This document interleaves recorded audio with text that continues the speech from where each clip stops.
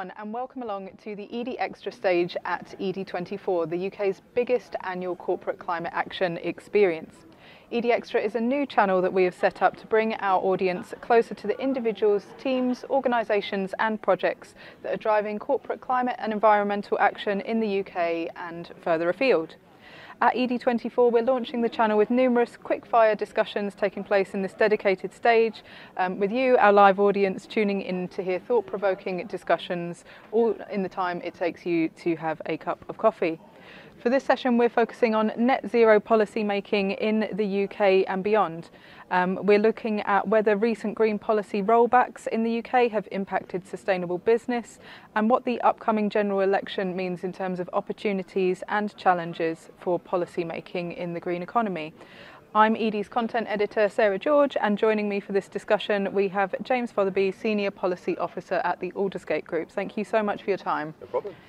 I think it probably bears starting with a quick introduction to the Aldersgate Group for listeners and audience members who haven't had the pleasure. Of course, yes, it's really good to be here. As Sarah said, my name's James, and the Aldersgate Group is an alliance of cross-sector businesses, including some of the largest in the UK, professional bodies, academic institutions and civil society organisations, and together, through our collective voice, we drive for a competitive and sustainable economy.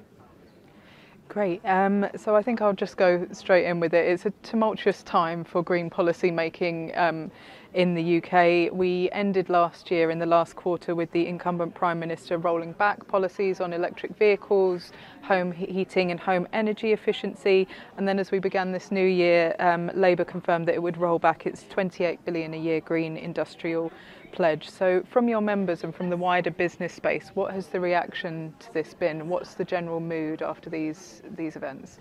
So let's start with the government's policy rollbacks.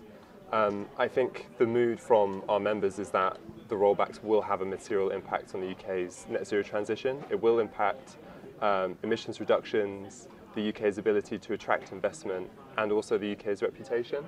So to give you an example, one of the rollbacks was the government scrapped minimum energy efficiency standards on the private rented sector. One of our members, Lloyds Banking Group, did a survey of landlords. So they found that 57% of landlords were aware of the policy change. And of those 57%, 42% have since cancelled plans to make investment into energy efficiency measures. So the policy change has had a very direct impact on investment. And I think also on looking at sort of a macro level as well, it just sends the wrong signal to investors, to the international community, to businesses, and also the public. And I think it's unhelpful to pit cost of living concerns against net zero. And what we try and do at the Aldersgate Group is to present that positive business case of how transitioning to low carbon technologies and solutions can support people, can help households reduce bills. Of course, and as you said, the next government, whatever colour it may be, will be looking to end the cost of living crisis and grow the economy. And there's been concern recently that several other markets have really made a concerted effort to do that. So with the Inflation Reduction Act in the US and with a similar package on the horizon in the EU, the Chancellor's indicated that he's not going to take the same approach, that we can't outspend these markets. So what else can we do to really pair this, the net zero transition with levelling up, with growing the economy? Yeah. So at the Aldersgate Group, we've been calling for a green industrial strategy for some time now. And we think it's essential to ensure that the UK remains competitive in, against international markets in the context of IRA and the EU Green Deal Industrial Plan. And by industrial strategy, I don't mean going pound for dollar. The UK just can't compete and shouldn't compete in those financial terms, but there's lots that the UK can do to remain competitive. We published a report last year looking at decarbonising industry. We conducted some economic analysis and we found that heavy industry, so that's sort of your foundation sectors like cement, steel, ceramics, contributes 152 billion in gross value added and supports 1.4 million jobs nationally. We did some modelling, we found that if the UK doesn't support the transition, that gross value added in those jobs plummets dramatically. So we really need to sort of develop a strategy, and what we would like to see is government set out a really clear pathway for different sectors in industries. So for example, who, what and by whom will different fuels and technologies be used? So CCUS, hydrogen, electrification, and I think there's been some resistance about the idea of picking winners, but we think you should pick the race and setting out those really clear pathways and providing that policy certainty, and I think that can help crowd in private investment into the net zero economy. And you've talked there about industries like, well, heavy industry, but we're also seeing some policy infighting at the moment about sectors that will require people to change their day-to-day lives. You've talked about how many jobs are supported in heavy industry, but something we've been seeing at the moment is about the sort of infighting on agriculture in the EU and the UK, and the Prime Minister straight up coming out and really criticising Wales's plans for this. So what can we do as well to have a strategic policy visions for sectors beyond heavy industry, and is it feasible to get that before the election, or will we have to wait a little longer? Yeah, I mean, the point you touched on there is skills, and I think it's so important that alongside our green industrial strategy we take a holistic view at skills. What skills will we need to transition to net zero? One of our members, Kingfisher, have done some research, and they found that the UK is facing a shortfall of 250,000 tradespeople by 2030, so those are electricians, plumbers, carpenters, which is essential if we're going to install heat pumps and energy efficiency across the UK's housing stock. So we need to take a deep look at skills. We need to look at how we can boost awareness of different careers and pathways into green jobs. Financial support is really important too.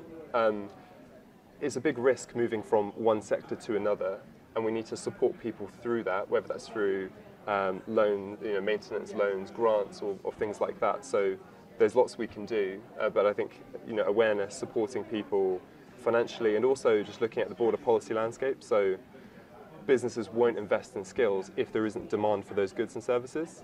So, for example, delaying the clean heat market mechanism, which was one of the recent policy rollbacks, that will have an impact on investment in skills. And you need to provide that clarity of demand in order for businesses to invest in skills. So we've not had an update to National Skills Strategy in a very long time, and you've mentioned finance there, and we're still waiting for some parts of the Green Finance Strategy. And I would ask, to what extent can businesses and non-governmental organisations make some progress without policy? What would your advice be for people who are not looking to wait around? Is it possible? Yeah, of course. There's nothing stopping businesses from engaging with their supply chain and consumers as well. Just to plug another one of our members, IKEA, they do loads of work in supporting their consumers to make greener choices, whether that's providing information in catalogues on the website or in in-store displays, but helping consumers to make greener choices. But of course, the biggest blocker is sort of regulation and policy. But there's lots of businesses can do in the meanwhile while we're waiting for those. Great, and just because we do have a primarily business-focused audience, we've talked there about what businesses can do, but I think a lot of people are also looking at how can they engage with their policymakers meaningfully, and does that engagement look different in an election year, not only in the UK, but they've called it a mega election year across the world. So what would be your advice for a Chief Sustainability Officer looking to make sure that they get heard by their policymaker contacts? So a big challenge that businesses face in the run-up to an election is not being perceived as political, and they'll try and avoid that at all costs, so they'll be winding down, assuming an autumn election, their external communications. But there's loads of different avenues in which you can engage with policymakers. So this year we're expecting a deluge of consultations and parliamentary inquiries. You mentioned the Green Finance Strategy earlier. So we're still waiting for the consultation on the UK Green Taxonomy and on mandatory transition plans. So there's lots of consultations and select committee inquiries to engage on. There are also lots of business government partnerships.